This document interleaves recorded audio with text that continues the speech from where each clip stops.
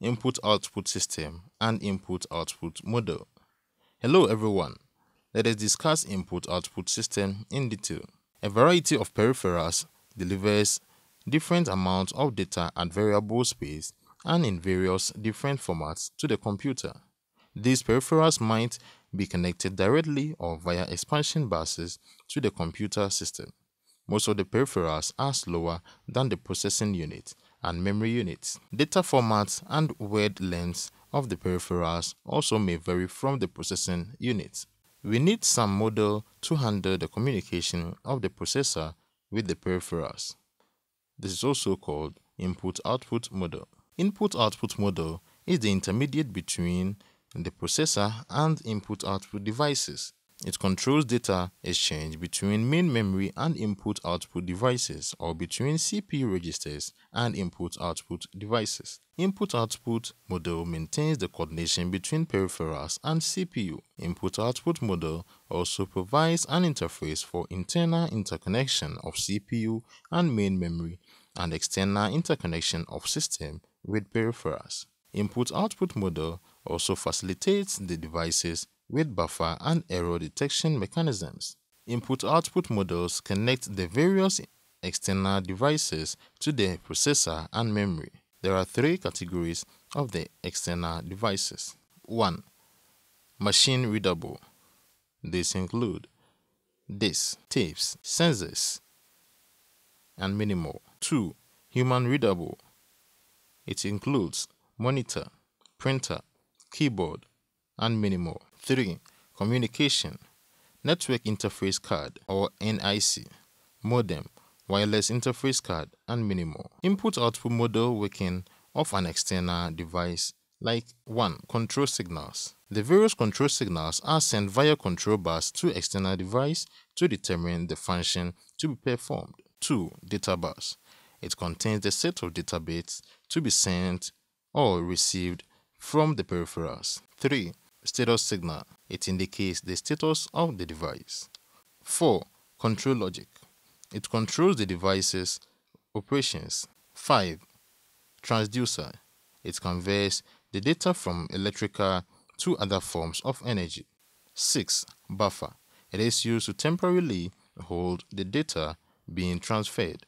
Let us now discuss the functions of input-output models. Some of the major functions of input-output models are as follows. Control and timing. This function is used to provide a coordination of traffic between the peripherals and the internal resources.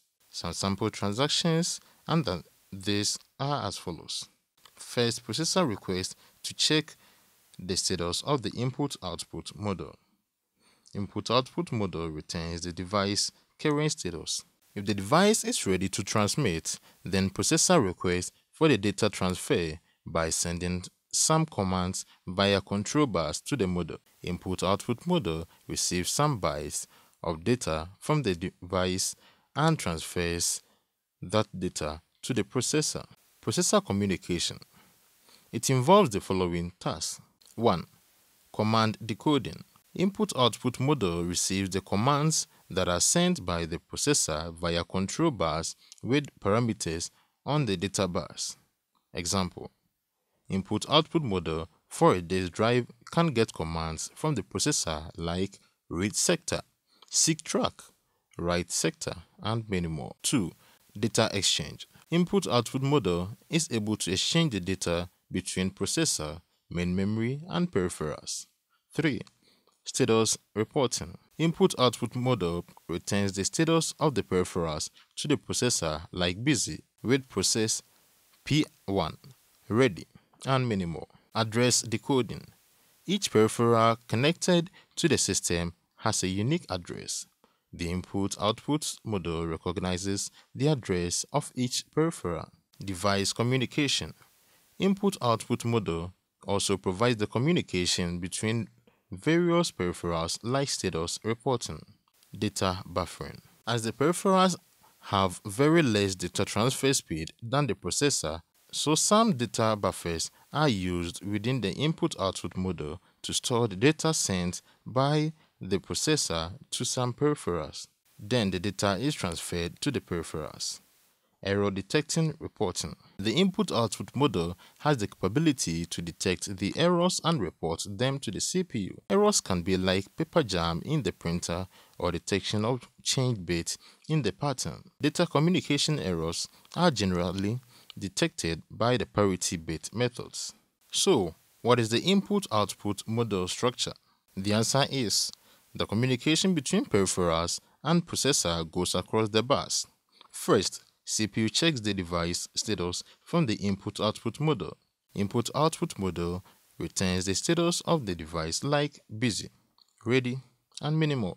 If device is ready, then CPU requests for data transfer by issuing the command on control line, address on address line, and data on the data line.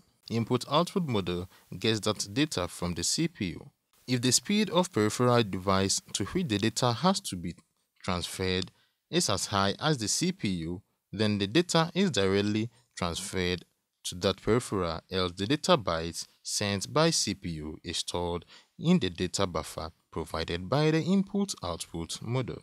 If the speed of the peripheral device to which the data has to be transferred is as high as the CPU, then the data is directly transferred to that peripheral, else the data bytes sent by CPU is stored in the data buffer provided by the input-output model.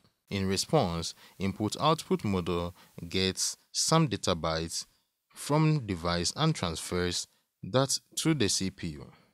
During transfer of data bytes from peripherals to CPU, we don't need any data buffer because the speed to accept data bytes of CPU is much higher than the speed of sending data bytes by the devices. Input-output model can also take some decisions like hide or reveal various device properties to the CPU, like only logical addressed are known to the CPU and physical addresses are hidden. It also supports multiple devices of same kind, like a projector is connected to the computer.